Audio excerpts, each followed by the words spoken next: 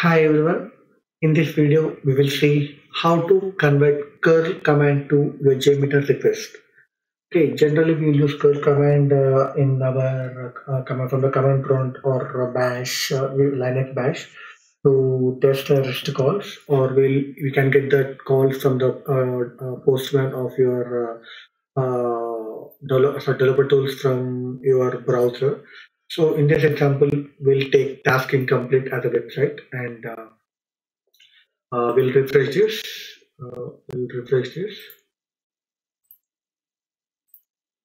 Okay, so just I'm refreshing this. Yeah, we got one request here. So in this request, now we'll take this request curl command. We'll take this request curl command, curl operation, and we'll generate a script in JMeter. It is a curl command, so I'm taking this curl, copy all URL as a curl. So you want to single curl or complete curl.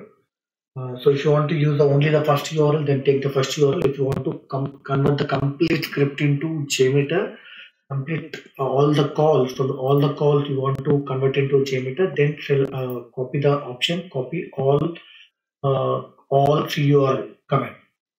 Okay, so generally we can use this, and we can, instead of directly recording your script, if you are aware of your a pro in doing the scripting and you can understand what is sent, and generally if you are using for comparing the old script with the new script and the changes with your parameters or post body, so the recording your script is a big challenge, and comparing with each and every request is a big task. So simply converting a JMeter request, you can select the copy all curl.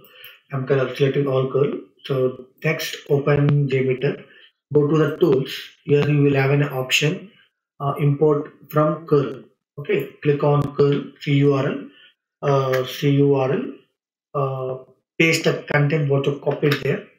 So this is the request what we got from here. Or if you have any commands that you have entered in your bat file or this thing, you can enter the file name. You can give the file name as well. You can choose the file name as well.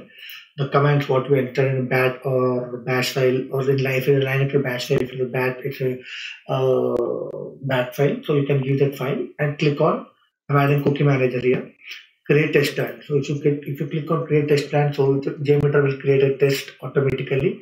You got all the requests. So this is your first request, and this is your second request. Then you got sorry, this is your second request, which is using JS. The third request, which is using your CSS, which is using your